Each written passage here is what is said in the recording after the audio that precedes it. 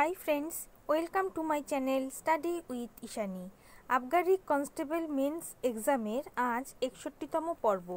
আজকের পর্বে তোমাদের জন্য 40টা এমসিকিউ এনেছি। তোমরা প্রথম থেকে শেষ পর্যন্ত দেখো, স্কিপ করো না। আর ভিডিওটা ভালো লাগলে একটু লাইক করো, আর চ্যানেলে নতুন হয়ে থাকলে সাবস্ক্রাইব করো। যারা আগের পর্বগুলো দেখে নাওনি তাদের জন্য ডেসক্রিপশন বক্সে লিংক দেওয়া আছে, সেখানে ক্লিক করে তোমরা দেখে নিতে পারো। ওকে, চলো তাহলে প্রশ্নগুলো দেখে নিই। আগে বলে দিই সেই সব সাবস্ক্রাইবার বন্ধুদের নাম যারা 60তম পর্বে আমাকে তাদের স্কোর জানিয়েছে। আজ অনেকগুলো নাম পড়ব। প্রথম নাম হচ্ছে তীর্থঙ্কর Goswami 34 out of 45, Nazmul Gazi 36 out of 45, মনজাহারুল Islam 41 out of 45, Gias Sheikh 37 out of 45, Chanchal Ghosh 33 out of 45, Ajit Singh 36 out of 45, Mohammad Sujauddin 43 out of 45, Tapas Pal 39 out of 45। প্রত্যেকের স্কোর খুবই ভালো। তো আজকেও আমি প্রশ্ন বলার পর তোমাদের সময় দেব, তোমরা চেষ্টা করবে আমার উত্তর বলার আগে উত্তর করার, শেষে গিয়ে দেখবে কত স্কোর করতে পারলে, আর সম্ভব হলে আমাকে জানাবে, ঠিক আছে? তো শুরু করে দিই। প্রথম প্রশ্ন দেখো, সৌরজগতের উচ্চতম পর্বত কোন গ্রহে রয়েছে? সৌরজগতের উচ্চতম পর্বত কোন গ্রহে রয়েছে? 4টে অপশন আছে। সঠিক অপশন হয়ে যাবে অপশন খ, মঙ্গল গ্রহে আছে, ঠিক আছে? অপশন খ। আচ্ছা, পর্বতটার নাম হচ্ছে অলিম্পাস মন্স।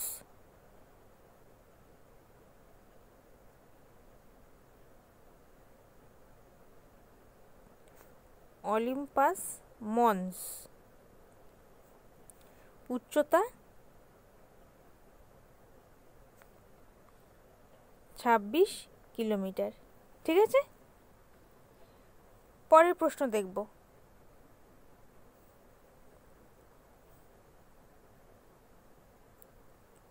কোন রাজ্যটির বাংলাদেশের সঙ্গে স্থল সীমানা নেই? মেঘালয়, ত্রিপুরা, মিজোরাম, সিকিম, এই 4টে রাজ্যের মধ্যে কোন রাজ্যটির সঙ্গে স্থল সীমানা নেই? এই প্রশ্নের সঠিক উত্তর হয়ে যাবে হচ্ছে অপশন ঘ, সিকিম। 5টি রাজ্যের সাথে বাংলাদেশের স্থল সীমানা আছে: আসাম, পশ্চিমবঙ্গ, মেঘালয়, মিজোরাম, ত্রিপুরা। এই 5টি রাজ্য।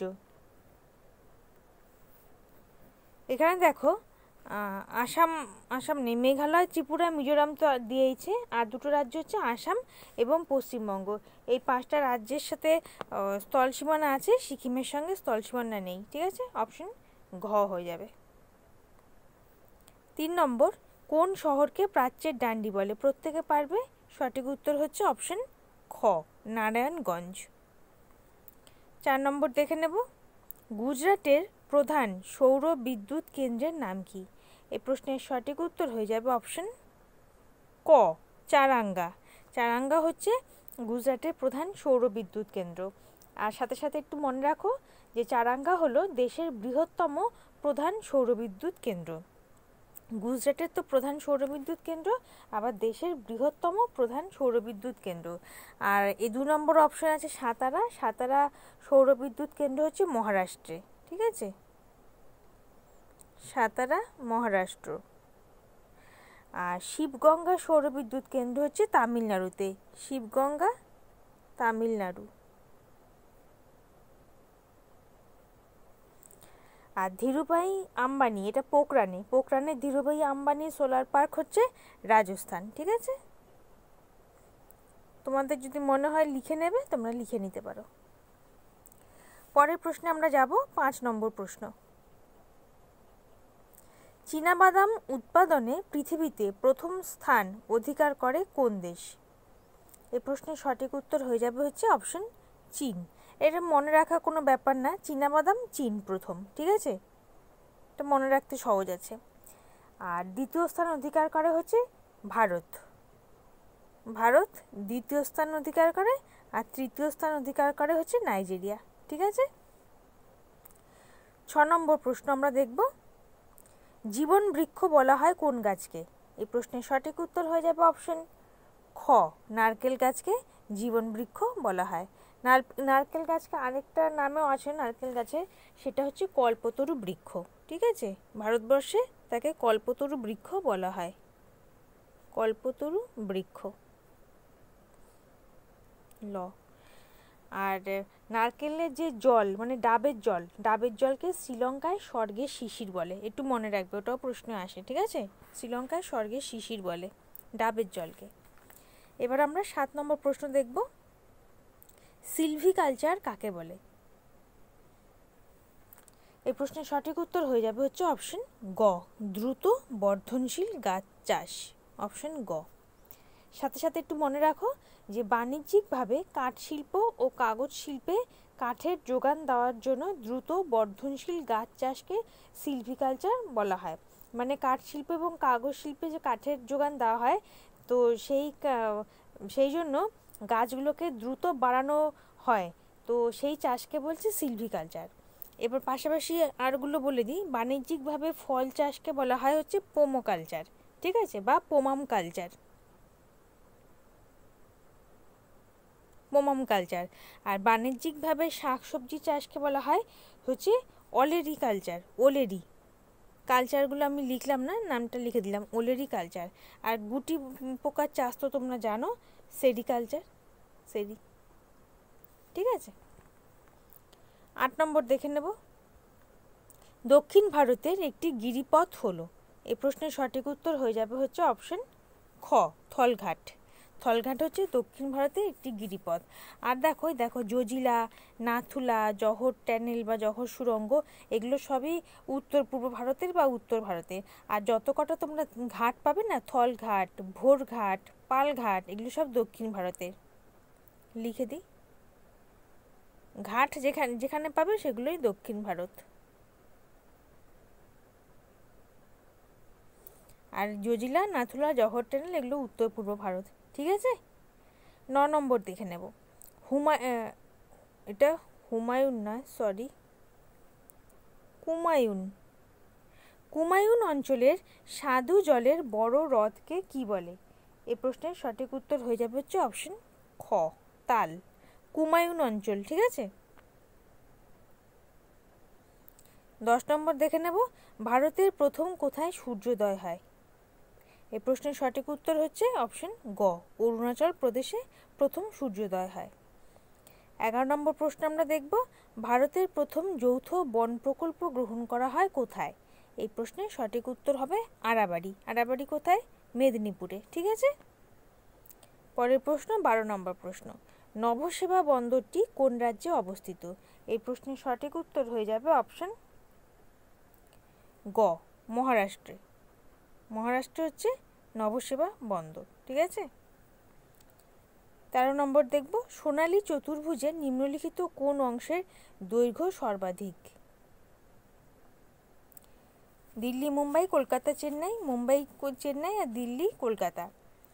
তো তোমরা নিশ্চয়ই জানো সোনালী চতুর্ভুজ কি। এই যে দিল্লি, মুম্বাই, কলকাতা, চেন্নাই, এই 4টে রাজ্যের রাস্তাকে যোগ করে একটা চতুর্ভুজ মতো করা হয়েছে, সেটাকেই সোনালী চতুর্ভুজ বলা হয়। তা কোন অংশের দৈর্ঘ্য সবথেকে বেশি? সেটা হচ্ছে অপশন খ, কলকাতা চেন্নাই, অপশন খ, দৈর্ঘ্য সবথেকে বেশি।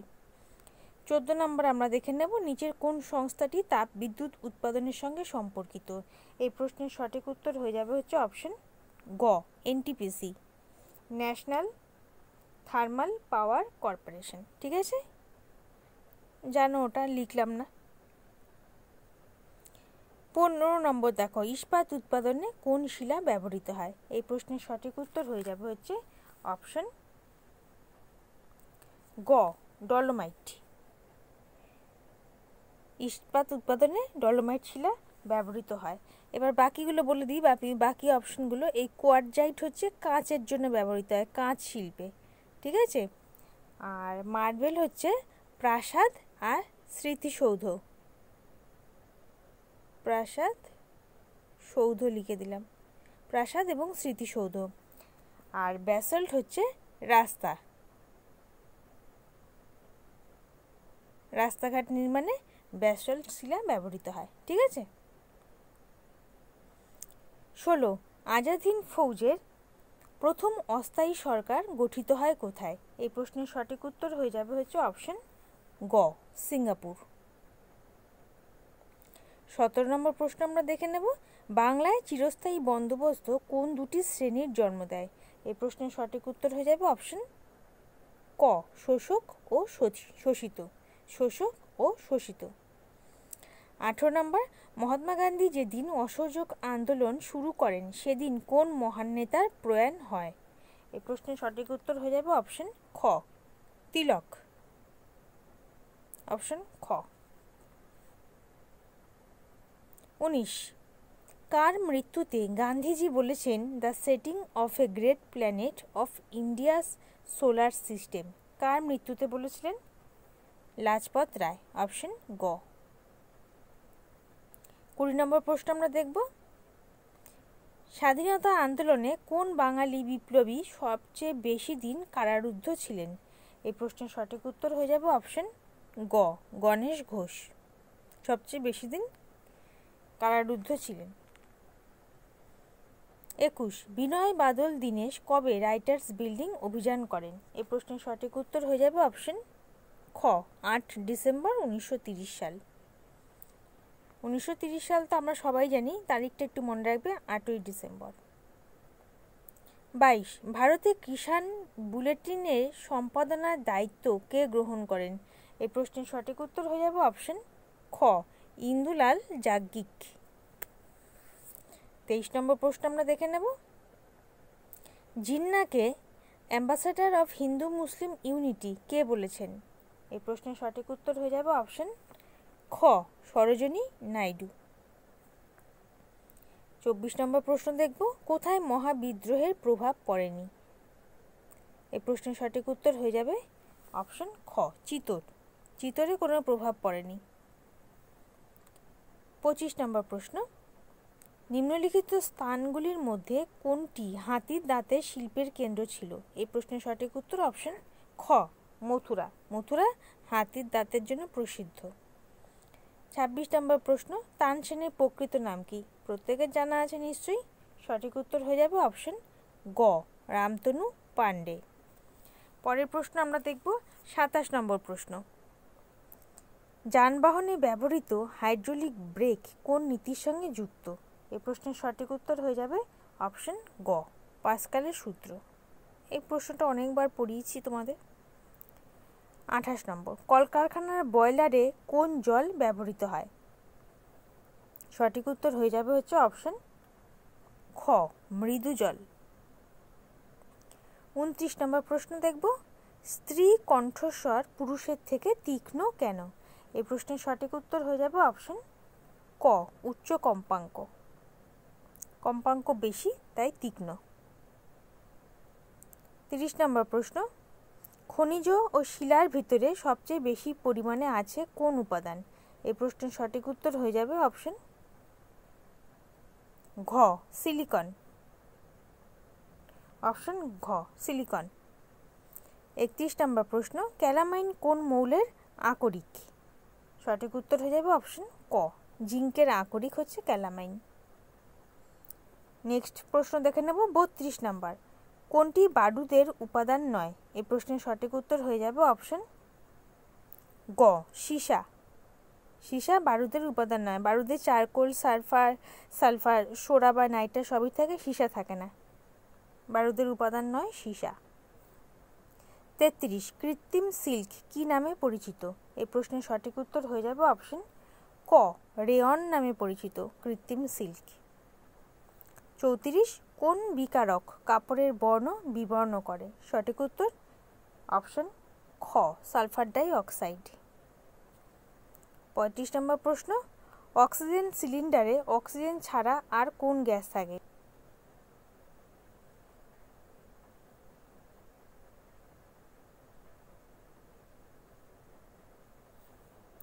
অপশন খ, হিলিয়াম। অক্সিজেন সিলিন্ডারে অক্সিজেন ছাড়া আর কোন গ্যাস থাকে? হিলিয়াম। নেক্সট প্রশ্ন আমরা 36 নম্বর প্রশ্ন দেখে নেব, প্রোটন কে আবিষ্কার করেন? এই প্রশ্নের সঠিক উত্তর হয়ে যাবে অপশন গ রাদারফোর্ড। বাকিগুলো একটু বলে দিই। আচ্ছা, তোমাদের একটা পন্থা তো দেখিয়েছিলাম যে এরকম RTC PEN,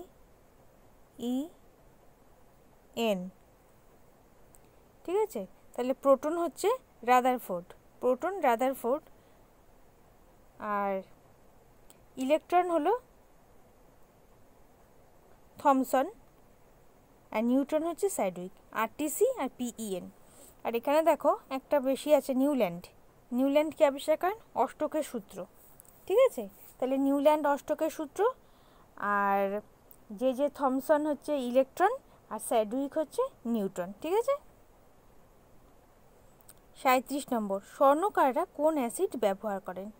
এই প্রশ্নের সঠিক উত্তর হয়ে যাবে অপশন ঘ অ্যাকোয়ারিজিয়া।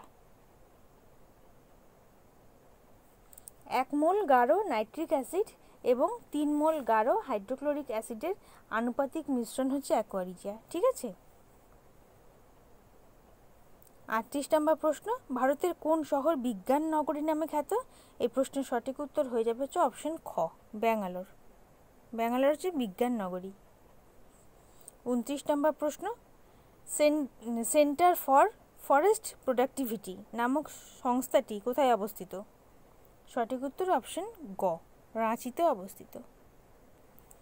40 নম্বর প্রশ্ন, আজকের সেটের শেষ প্রশ্ন, সেলের মুখ্য কার্যালয় কোথায় অবস্থিত? সঠিক উত্তর হচ্ছে অপশন ঘ কলকাতা।